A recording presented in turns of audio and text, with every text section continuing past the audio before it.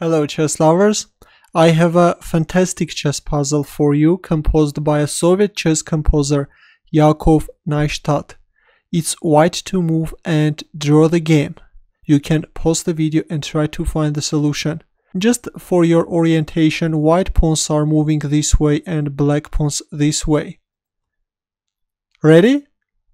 Well, right now white king is in danger. If you promote your pawn to a queen, then after bishop takes f2 check, black is checkmating white king. Or instead of promoting to a queen, if you play something like rook d1 in order to cover your king, then again bishop takes f2 is winning, rook takes h1, pawn takes h1, and this is a checkmate. So white comes up with a brilliant idea to draw the game by sacrificing all his pieces. First, white is sacrificing his rook on d3, bishop takes d3, and now knight f4 check, sacrificing the knight as well. By the way, if you sacrifice your knight first instead of rook d3, knight f4 check, then after e takes f4, rook d3 check, black has this f3 move and black is winning. So you have to play the right move order. First rook d3 check, bishop takes d3, and only now knight f4 check. E takes f4, and now comes the queen f3 check, g takes f3, and now can you find white's next move?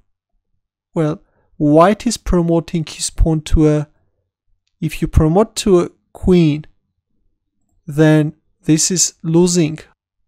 After bishop f5, queen takes f5, queen g4, queen b1, black has this bishop takes f2 move again, and after queen takes h1 we see a checkmate on the board. Let's go back.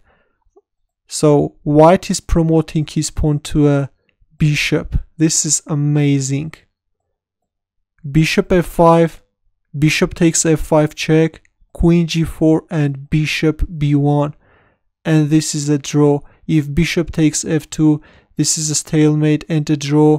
Or if you move your queen, then bishop f5 check, queen g4, and again bishop b1. Or if queen c8, then bishop f5 check again, queen takes f5.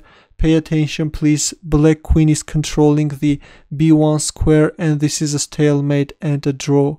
What an amazing chess puzzle by Vladimir Neishtadt. Your comments and questions please, and thanks for watching.